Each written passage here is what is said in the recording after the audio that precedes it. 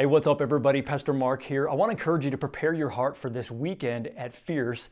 If you're attending physically, we're talking this weekend about tribalism and how it is inevitable that any people that rends themselves free of God's word is inevitably going to be breaking down into more and more groups that are divisive and fighting one another. You've seen that, right? I mean, in our culture, just more and more people are, it's not even just right and left anymore. It's everybody's fighting. Everybody, it seems like. Well, God's word tells us the why, and it tells us what we're supposed to do about it. So I want to encourage you, do me a favor, to prepare your heart first.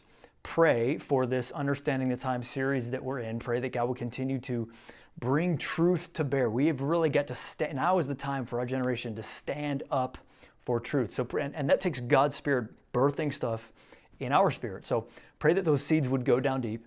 You might want to check out the Fierce app and go find the last two messages. These Understanding the Times sermons kind of build on one another, so it'd be helpful if you're just coming in to know what came before, because it's kind of a larger conversation. And then finally, if you want to prepare with Jesus in your personal time with God, I would encourage you to check out Romans chapter 3. Now, in that, Paul is talking to these Christians, both Gentile and Jewish Christians, but he's telling them, hey man, everybody starts on the same ground. Particularly pay attention to verses 21 through 23, because you're going to be reading about what it means that we are in Christ. We go from being in Adam into Christ, and that's going to be really relevant for this weekend's message. I hope to see you there. Keep praying for me. I'll be praying for you. We'll see you then.